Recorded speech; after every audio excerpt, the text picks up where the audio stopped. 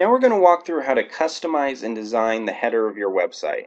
To start, just go to easysite.localbookmarket. Go to the customer login page right here and type in your email and the password you were given when you signed up for the site and click Login.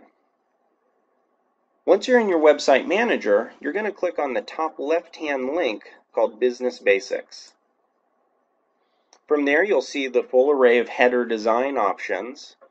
Everything from the logo to the header image, which is a header background, and then the options for which contact information you'd like on the top right-hand side.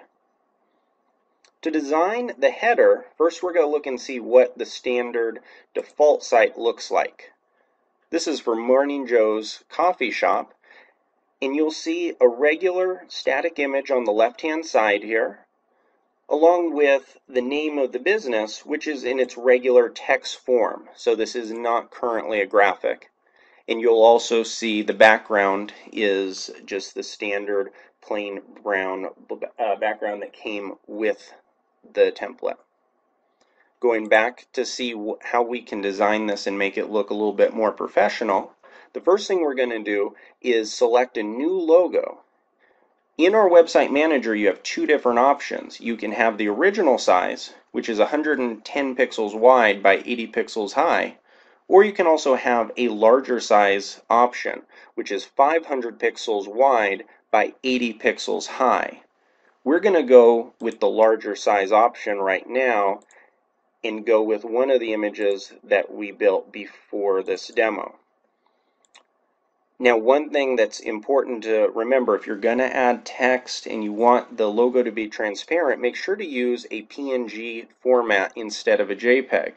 The JPEG is going to give a matte finish, and if you have white in it, it's going to actually show the white. The PNG can be transparent and be just a lot better looking. So we're going to choose the PNG file we created, and it is exactly the right dimensions. It's going to be 500 pixels wide by 80 pixels high, and then we just scroll down to the bottom, we click Update Business, and now we can go back and see what the site looks like with the new logo. We hit refresh, and you see it has a much better looking logo text, and we kept the same icon, but it just has a much more professional feel. You'll see that the header background is still the brown.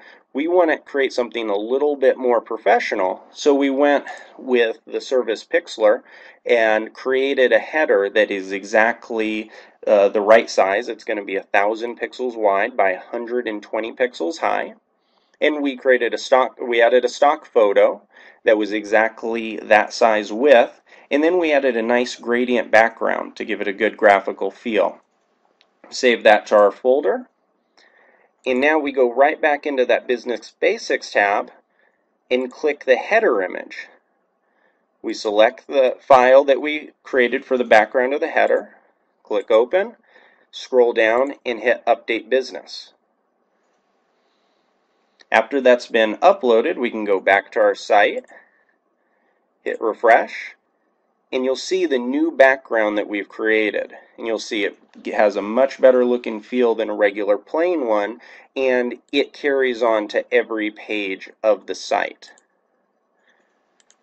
This is something that a lot of customers usually like to see because it has a more professional look and feel. Now, some of the other options we have, depending on the type of business you are, you may or may not want to show your contact phone, your address, your city and state, and the country that the business is in. For a coffee shop like this, all their customers are pretty much going to be from the same country that they're in, so they don't want to have that included on the right-hand side. So we'll go and we'll unselect that from the contact info box, go down, hit Update Business, hit refresh back on the site, and you'll see on the right hand side that country icon or that country text has been taken away.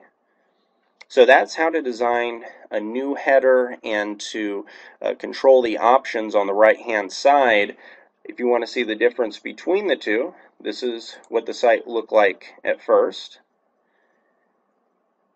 And now here it is with the updated header, giving it a much more professional look and a better feel for the customers visiting your site. If you have any other questions, you can always, once you're logged in, you can click the Live Help option right on the site for every page of the Website Manager, and you can chat with us directly, or you can always contact us through email or through our customer service line.